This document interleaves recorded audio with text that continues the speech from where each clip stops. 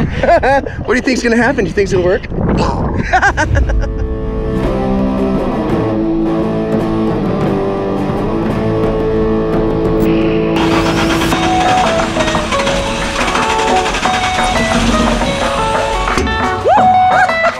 I'll just eventually sell this one and get it, you know. That evidently has to come with it for sure.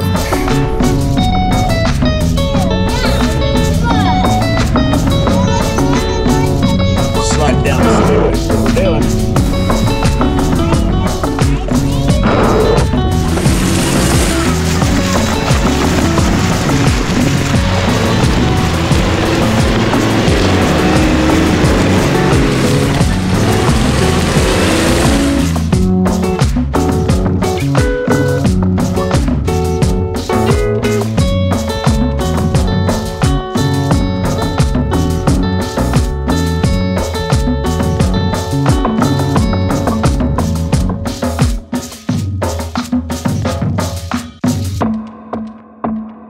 Hey, this is Tyler White with Survival Dispatch. I'm here with Dave, owner of Pro Audio 4x4.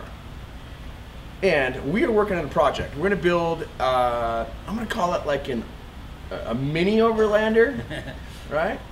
We're going to rescue a trooper. That's funny. So basically, yeah, we are going to rescue a trooper. We've got two troopers, yep. Right? 2 different years, which is not the best close. thing. Close, yeah, very close, but close enough that one has electronics, the other one doesn't, just to confuse things.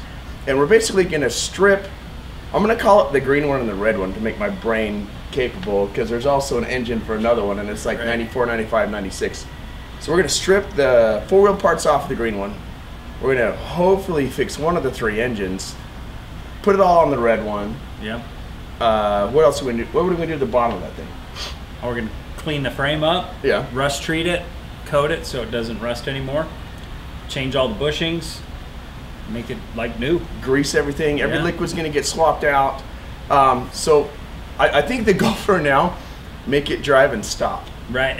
Right? Once we can get drive and stop, maybe we'll take it, I don't know, Moab, West Mountain, something simple, just see how it works. Then we'll throw some bigger tires on it, some rims, right? Get a winch. And I'm going to try to show you the difference. Like once we get the base thing built, which is just 2 troopers that are smashed together, we'll take it out and do something. We'll put tires on it, we'll go somewhere else. We'll put a winch on it, go try to use that winch somewhere else. And then eventually I'd like to add more complicated things. Not that a fridge is complicated, but it's not exactly necessary. Right. Right? I got nice coolers. To have. It's nice to have. And in the same manner, not that a shower or water is complicated. Again, it's not necessary. Yep. So we don't know what exactly we're gonna do for the shower yet. Yeah, we're just gonna wing it.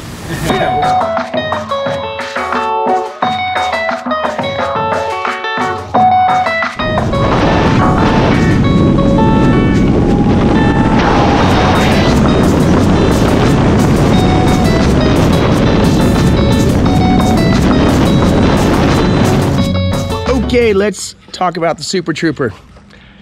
It's like 103 out today. I'm sure right here in the direct sunlight, it's 105. So I've had this thing a couple days. Basically, all that I've done is clean it and figure out what it's got on it. The owners of the vehicle didn't really know what it had, so I'm gonna show you. Check this out. Rhino lined this stuff, cleaned some stuff out. I'm still putting the windshield wipers on. Most of the other stuff I've cleaned up. I'm finding little broken random things which are pretty obvious, like I tightened up one of these guys, and a really good note is just take the screw out, put a washer, and put it back in, because the only part of this stuff that gets damaged is the plastic. So if you want a little hack to replace that, just pop out the screw, put a washer on there, put that screw back in there, and it'll suck it nice and tight. I actually had to do that on the other side. This has given me some flashbacks to my childhood with these type of vehicles, with these old doorknobs here, and you want to confuse people, tell them to roll the window up with one of those. Well, that's a problem. Anyway, that's nothing that a little epoxy won't fix. More on that later. So, the back is kind of cool in these things. It'll fold down. There's a little attachment right here. And I should be able to lie sideways in there and sleep, which is awesome. Or I can put my kids in here and sleep up on the roof. Just put a thing on there. So this guy had carpet back here, but they had axles and stuff, so it was grease soaked all the way through, and it was just super nasty. And check that out, man. That's some original metal straight from the 1990s, I guess. You can just paint it with rhino lining or Herculiner or something, and it just covers it with some kind of rubber so that, you know, you're gonna protect the metal and you're not gonna tear stuff up. You're also not gonna have to deal with the heat or scraping of the engine. But if you do it, don't rhino lining these things, man. I learned the hard way. What goes on stays there permanently. That stuff doesn't come off. So if you do have a little hole like this, stick some tape in it or something, mask it off, whatever you gotta do. Don't paint over something that you're gonna need later. As an example, that little hole goes to a little tie-down latch. And when we paint it, I will just put a piece of masking tape square over the whole hole. And that way later on I can pull that masking tape off and it will actually work out. So other than the obvious rack and bumper up here, which is also gonna need to be repainted thanks to the green we got going on. Other than those obvious things, there's a few dings and a little bit of beat up stuff. Like I gotta replace wipers and stuff that's obviously gonna happen, and I gotta wire this in. It's installed, the lights are installed, but they're not wired, and I gotta figure out where that's going. There's a ton of randomness in here. I was looking in here and saw this. Air lockers. That dude with the weed eater, I tell you what. So when I went to get this, they didn't know what they had. Like, I was asking them questions about it. They really didn't know what was going on. And I asked them about those guys right there. And the dude I bought it from did not know what an air locker was. Here's the other one that's broken. I can get a little replacement part anyway, but the point is, I wasn't sure if these were being used as some sort of a switch to turn on the lights or something, or if they actually had them installed. And usually when they're installed, you've got some sort of air compressor up on the inside of the, they'll put it inside of the engine compartment sometimes, or they put it in different locations. And I didn't really dig into it because I was already, you know, interested in the vehicle because of the other stuff that we had. But I got looking underneath, and there is an air locker in the back. And I got looking right here. There is the pump.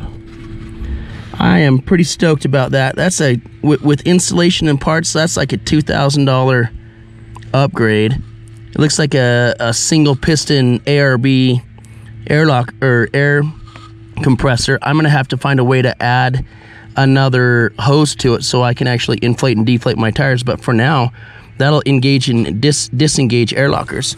So I just gotta trace it once we get this thing up and running to figure out. I've just got to trace it once we got this thing up and running to figure out it is installed, is it functioning correctly? Like when I turn on the vehicle, one way to test that is this. Fires up pretty smoothly, and you'll hear this thing turn on.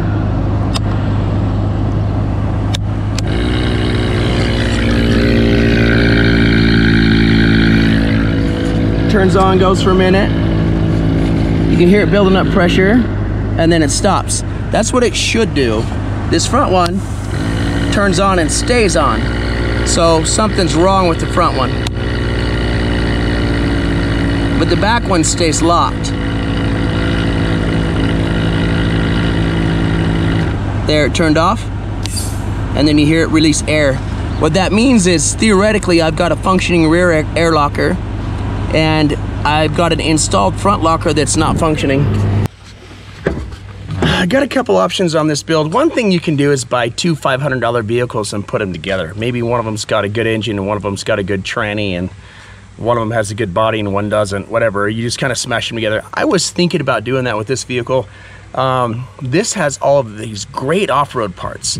Lift kit, rack, bumper, lockers, that kind of stuff. So I could easily take both axles off of this and the lift kit and the rack and the bumper, stick it on a newer vehicle that's in better condition. I think for now I'm just gonna get this thing running and usable, and we'll just see where it leads. Like if I can find a dirt cheap, if I can find a second vehicle that has a good body, even if it's got like a blown engine and transmission, and then take all the components from this and shift it over. I think eventually I'm gonna put a Lexus V8 inside of it anyway. So that's kind of where I'm at. I think for now, we just get this thing running, we get it functioning, maybe get some good tires on it, get the lockers functioning, get everything working, and then see what you can find. And the key with all of this is I have an objective of build something that I can use in the long term, but I don't know exactly how I'm gonna get there. And what I mean by that is I might have to spend time on Facebook Marketplace or on KSL or on Craigslist or whatever you've got locally, kind of picking and getting parts. And then I'm gonna end up with some extra stuff that I can turn around and sell, maybe even end up with a second running vehicle out of the parts from the first. So that's the whole attraction to me, is to be able to take a bunch of these little components and smash them together and make something usable for way less, and kind of go from there. All right, so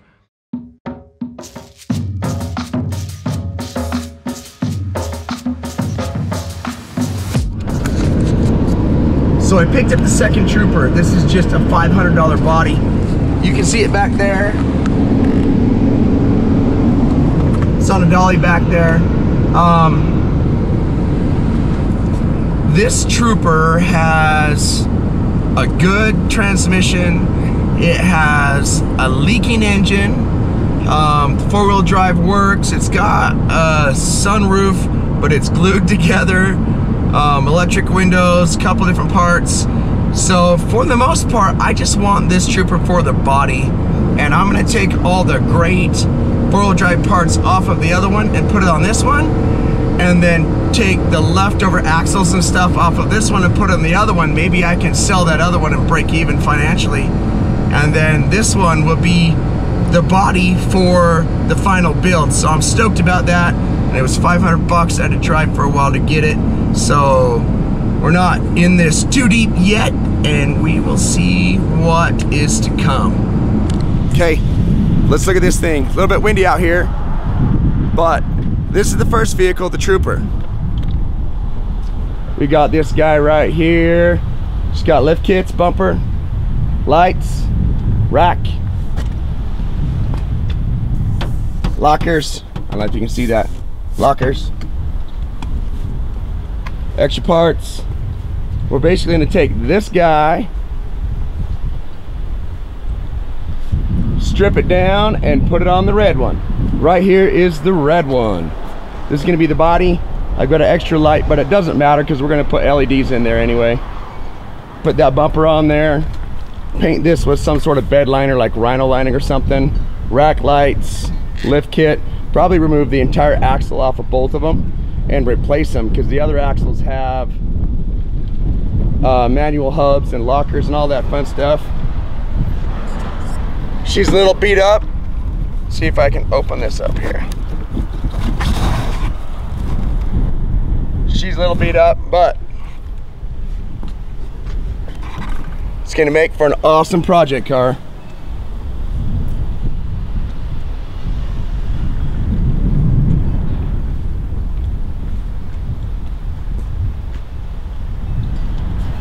Okay, the next step is to pull them both apart, swap their parts, and start putting them back together.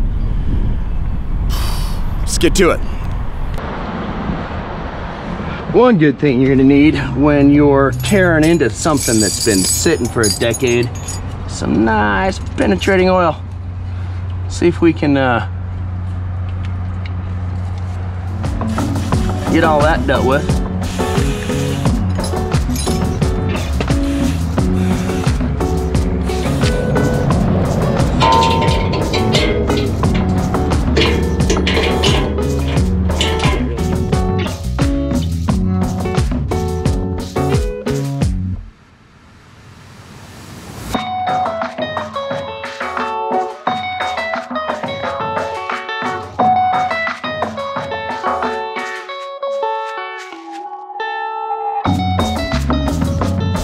Ready? Yeah.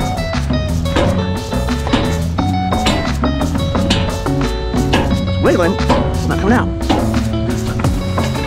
There we go. Whoop whoop! It's undone. It's totally undone. A little rust, a decade of salt, Yep. nastiness. Woo! Woo woo! Yeah. put it over here, I guess. Okay, so we got the bumper off. We're just gonna strip this and we're gonna paint it and throw it back on. That is heavier than it looks.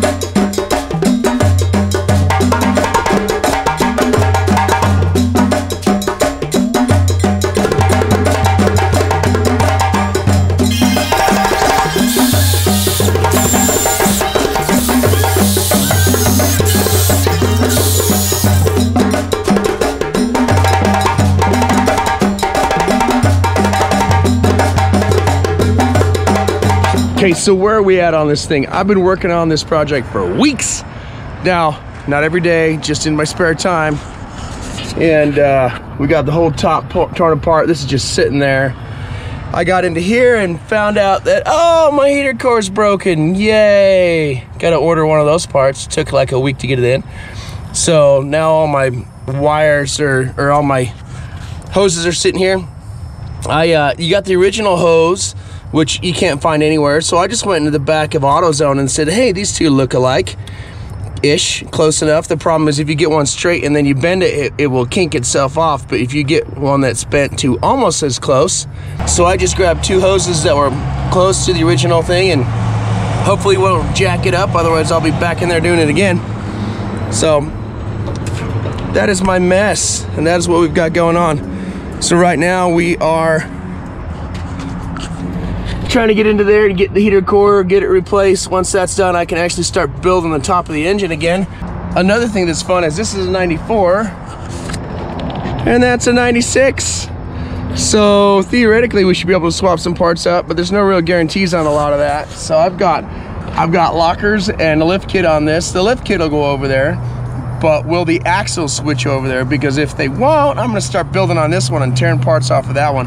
That should be fun.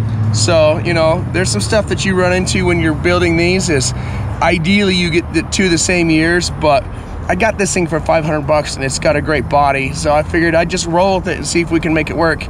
Not the smartest way to do it, but pretty typical of what can happen with these little garage projects. All right, I gotta get back to work.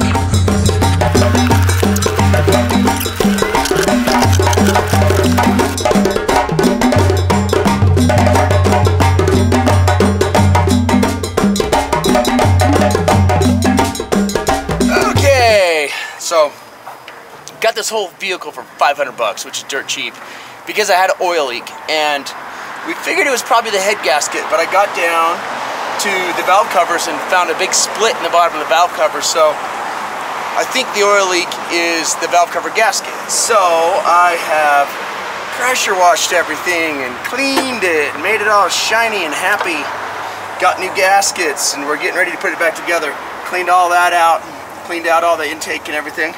So now we reassemble this whole beast. It's taken about a day because I'm not a mechanic, and hope that I did it right.